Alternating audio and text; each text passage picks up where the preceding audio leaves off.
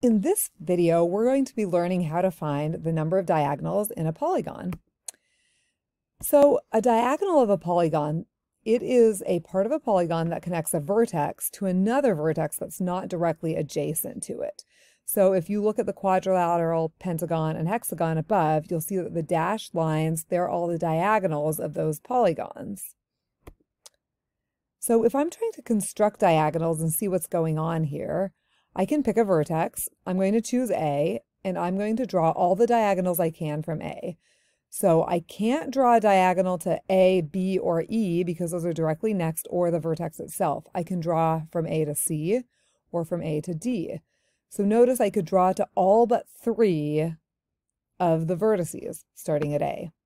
If I start at B, same thing, I can go BE or BD, but I can't make B go to A, B, or C, so all but 3 of the vertices. If I start at C, I can go from CA to CE, but notice CA is already drawn, CE is new. If I start at D, DB is drawn, DA is drawn, and if I start at E, EC and EB are already drawn. So you're going to notice each of the n vertices can connect to everything but 3 other points.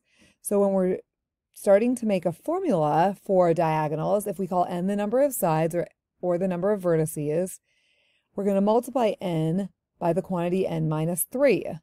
But wait, because every time we have one of those diagonals, AC and CA, they're the exact same diagonal, we need to divide that by 2. So our total formula for diagonals is n times the quantity n minus 3 all over 2. Let's go ahead and solve a couple of problems that you might see. So the first type, how many diagonals does a decagon have?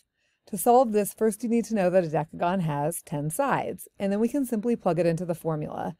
So we have 10 times the quantity 10 minus 3 all over 2, which equals 10 times 7 all over 2, which equals 35. So the number of diagonals of a decagon is 35.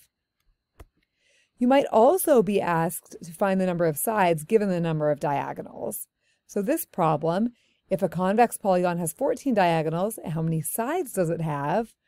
I could use the formula n times the quantity n minus 3 all over 2 equals 14, because I know that that answer is 14. Multiplying both sides by 2, I get this equation, n times the quantity n minus 3 equals 28. And you could use algebra, quadratic formula, factoring, etc., but I might just say 28 is the product of 7 and 4, which are 3 apart.